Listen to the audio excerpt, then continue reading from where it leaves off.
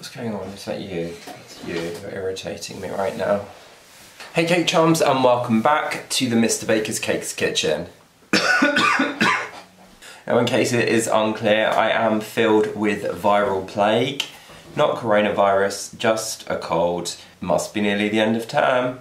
Now, in this week's video, I want to talk to you about cake structures, or structured cakes.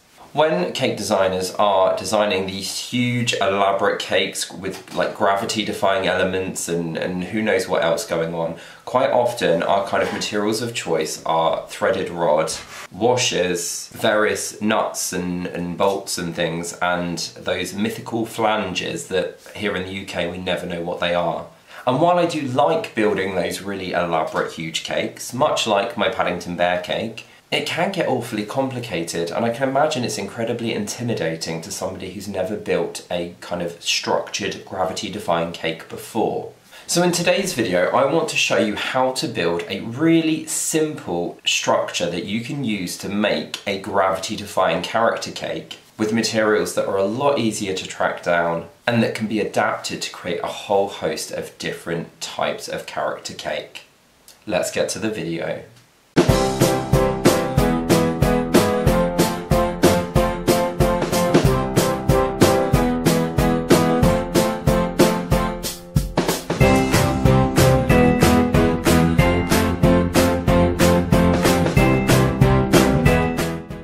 Now, you could be forgiven for thinking this is a bit of a random video to throw up right in the middle of what has essentially been a lot of kind of Christmassy content. And you would be right, but this one came about because this week I taught my festive Gonk cake demo workshop class thing to the British Sugarcraft Guild, and this cake uses this simple structure that I like to use for a lot of my kind of standing character cakes. As part of that demonstration or that workshop, I showed them how to create that structure, but because of the kind of very time-bound nature of the demo or the class, a lot of people said that they would like to see that element of the class or the workshop, what should I call it? But they would like to see me building that structure again a little bit slower. So I thought, well, to be fair, it would probably help out a lot of people. Let's just make a YouTube video purely focused on building this structure. Now, of course, you can use it to have a go at your very own festive Nordic Gnome or Gonk or whatever you like to call these chaps. But actually, it's perfect for making things like Minions, or as I've already said, a whole host of different standing character cakes.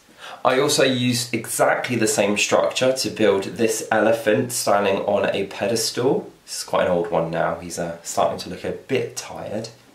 And it's even the same structure that I used in this chap as well, so my steampunk standing pug cake. Well, there's very little cake in this one, I will be honest with you, he's mainly Rice Krispie treats. But he also uses a variation on this very same structure. So hopefully that kind of gives you an indication as to how adaptable this particular structure is. Now, there are a few different things you are going to need to make this structure, and I'm going to kind of run through them in advance so that you can make up a bit of a shopping list. And I will also link all of them down in the video description so that you know where to get hold of them.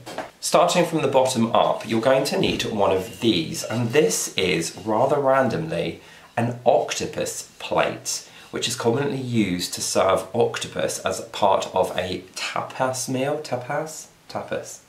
Now, I was actually put onto these originally by an incredible cake artist called Carla Pooge. She uses these very often as the basis of her kind of amazing like portrait sculptures of people, but you buy them in multi-packs. I tend to get them from Amazon, and basically you just flip it upside down and it gives you this perfect pedestal to use as the base of your structure. You're also going to need something to make the platform that you're going to build your cake on, and for that I tend to use moisture resistant MDF. Now, generally I will cut these myself from obviously a bigger piece of MDF using a jigsaw, but I'll be honest with you, I'm not very good with a jigsaw. I've got very wobbly hands, and so I was thrilled to discover that a company called Prop Options sells ready cut discs of moisture resistant MDF, and this one here is a 6-inch round. you can see that they have got that perfect round edge that I can very rarely achieve on my own. So of course you can either just go and buy a big piece of MDF and cut as many of these as you want, or if like me you'd prefer somebody else to do the hard work for you, I'll put a link for where they are on the Prop Options website down in the video description. The last kind of structural element you're going to need is a thick wooden dowel that looks like this one here. Now I buy these from my local hardware store and they are 22 millimeters in diameter, so that's the measurement from one side here to the other side. And this is made from lightweight hardwood. It's very strong, and then I can just cut this down to the height that I want for my cake below the platform essentially. Sorry if I'm not making a lot of sense, I can barely think, let alone speak and talk. And then to assemble your structure together, you're just going to need a drill with a screwdriver attachment and then a couple of fairly thick screws. I believe these ones are, I have no idea. The box says number 10. Does that mean anything to anyone? I'm not the most DIY-y of individuals, in case that was unclear. Okay, and so basically what I'm going to do now is go through the process of assembling this structure that I will then use to build a cake on top of, and hopefully that will make it really clear to everyone how you can use it to make some really simple gravity-defying character cakes. Let's do it. Okay, so I'm thinking the best way to do this is to have the second camera kind of showing you my work area here so you can see what I'm doing. And I would just like to put it out there that normally I would do this using my workbench, but I wasn't sure how to fit that into my filming setup here. So we're going to go not very health and safety friendly. I would recommend that you try and work slightly more safely than I am when you are making your structure. We're going to start with our octopus tapas plate, and I've already used a ruler to measure across the plate in a few different directions and help me mark the very center point on this plate. And then what I'm essentially going to do, if I stand up, is use my drill, which has got a 2.7mm drill piece, that bit attached. I'm going to use that to drill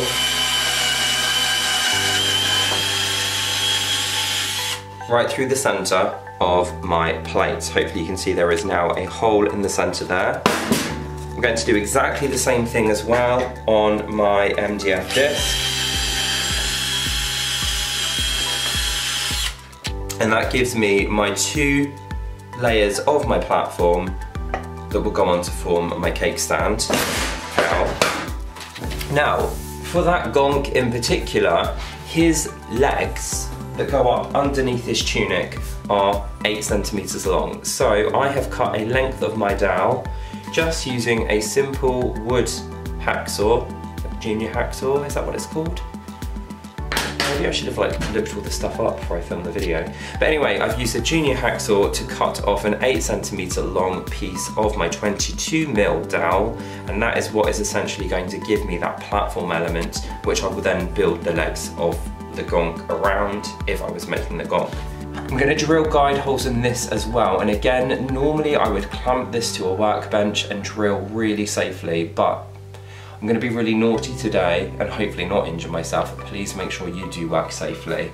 Now the most important thing here is to make sure that you hold the drill as vertical as you can, because obviously we want our structure to be pretty spot on in terms of everything being level. So if you drill in at a weird angle, your structure essentially won't be as strong as it should be.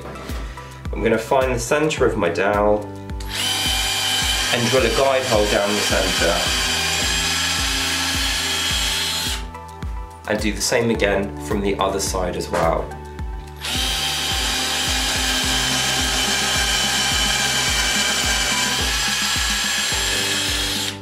I'm going to sit back down again now.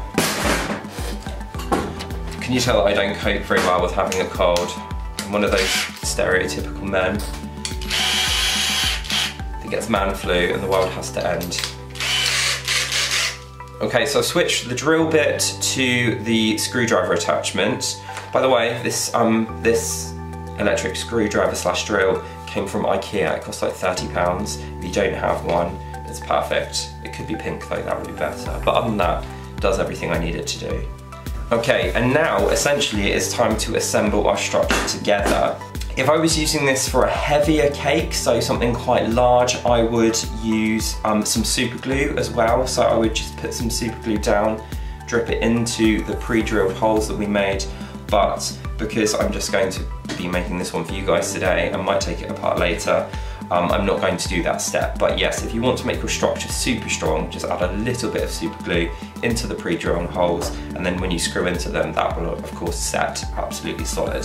So to bring everything together, we're going to start by screwing our screw through our pre-drilled hole, like that. And then we're going to take one end of our dowel and twist it on, like so.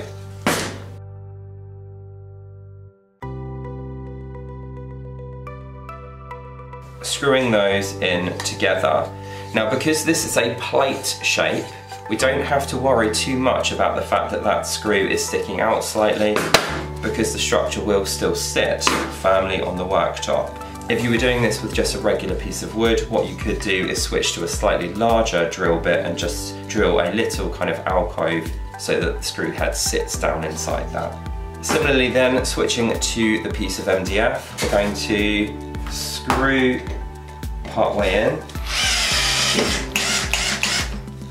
and then place that on top.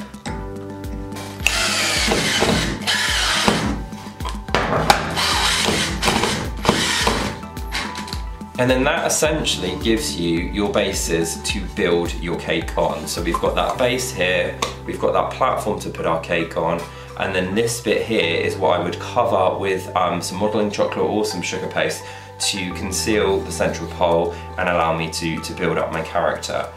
Again, referring back to this gonk over here, I essentially got 2 sausages of modelling chocolate, pushed them together either side of that central pole, and then shaped them to form those individual legs, which I then went on to cover with sugar paste.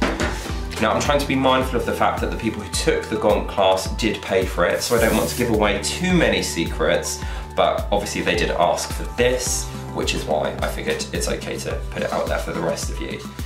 Maybe I'll do that as a YouTube video next year. If you'd like to see that, let me know down in the comments.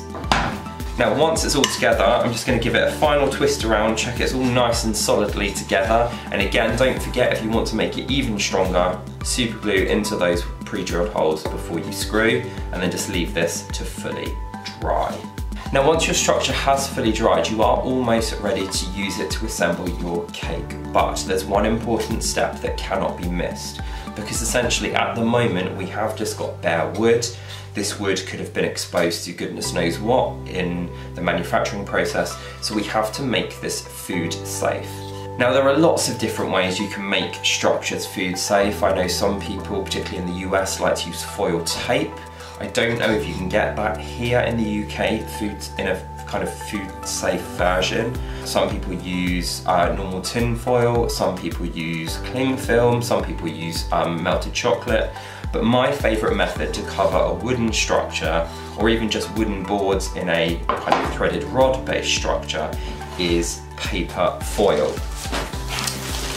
Now, paper foil usually comes on a roll that looks like this. This one has been shoved in the back of a cupboard for a while, so it's looking a bit battered. But this is essentially the same stuff that is on the cardboard cake boards that you buy in your local cake supply shop or even the supermarket. It's essentially paper that has a foil finish, and you can see I've pre-cut mine here into the size that I would like. Now, I think Wilton sells this under the brand name of Wilton Fancy Foil, but I actually buy mine in my local cake supplies shop, and they just sell it under their own branding. So what you're essentially looking for is paper foil for covering cake boards when you're searching online. But again, I will do my best to post a link down in the video description. And then to attach this to my structure, I just use bog standard Pritt stick. Now, the glue itself will be underneath the paper, so it won't be in contact with the cake. But also Pritt stick is non-toxic, so if for any reason somebody managed to scratch up the paper, exposing the wood underneath and the glue, you're not going to be doing anyone any sort of damage. To apply this to the structure, I literally just put plenty of Pritt stick all over the surface, and then I'll also go around the sides, like so. Hopefully you're seeing this on the second camera. Sorry if the production values are not up to my usual standards, but we were this close to not having a video this week at all. Okay, once you've got to this stage, you're going to take your piece of paper foil, and if you remember, my top board there was a 6-inch board. This is an 8-inch round of foil, and what I'm going to do is place that over the top of the structure, trying to get it as central as I can, because that will leave me that nice lip all the way around the outside. This might be slightly bigger than 8 inches actually, but I've got about 1.5 inches to 2 inches of space around. Then we're just going to smooth that down so it is completely flush to the surface of the wood. You can see here that I've got a bit of a bump there where my screw sticks up. Again, if you wanted that to be recessed, just use a slightly larger drill bit to add an alcove so the screw sits right inside. But again, cake is quite soft, so it's not a massive problem. And then I'm going to use my scissors to just cut this excess into little strips all the way around that wooden circle. As I say, this is what I do whenever I'm making my own cake board. So even if I just need an unusually sized board or an unusually shaped board, then I will just cover it with this paper foil in exactly the same way, using my Pritt stick, and then doing this around the edges. So referring back to my Paddington, for example, which I hopefully showed you a picture of earlier, that basically had a central structure made out of threaded rod, and then it had, I think it was 3 wooden platforms going up through the cake to hold it all together, and they were covered in exactly the same way as this. Now, we're going to begin by folding one of these flaps down over that glued edge, and then because we haven't left ourselves a huge amount of room here, what we can do is go back to that glue stick and actually glue the paper rather than gluing the wood structure itself. So add a little bit of glue to the edge of the paper, fold it up over the edge of the wood, sticking it to the side, and then stick it underneath like that. Just keep doing that all the way around until you've covered the whole thing.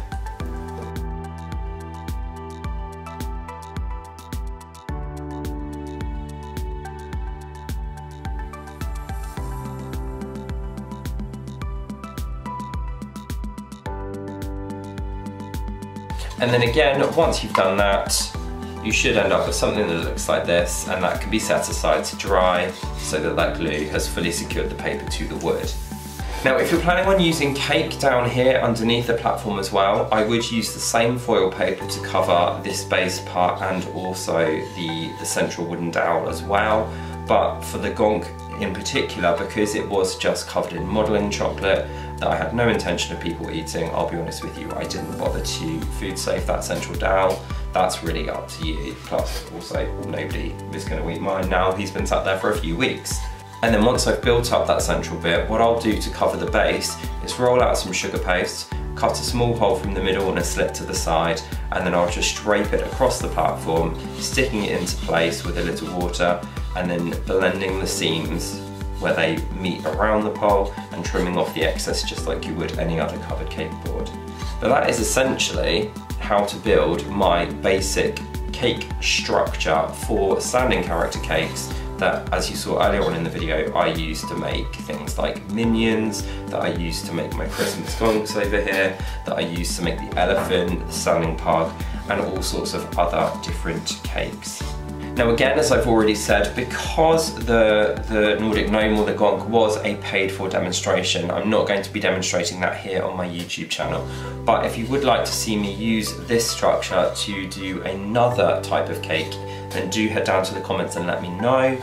you know, that would be absolutely fine. I do love making seemingly gravity-defying cakes, so that could be fun to do together. But for those of you who did attend my Norbert the Nordic Gnome workshop, I do hope that that has made things a little bit clearer for you. If you do still have any questions, then of course do head down to the comments and ask away, and I'll do my best to answer them as quickly as I can. Thank you too for all of the lovely comments that you have been leaving on my most recent videos. Of course, my top 10 gift ideas for cake decorators, which went up last week. That's proven really popular, so thank you so much for all of your support.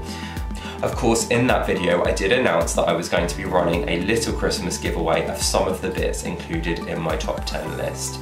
And thank you so much to everyone who entered, and also to all of the people who shared it with their friends and their followers and so on their cake pages.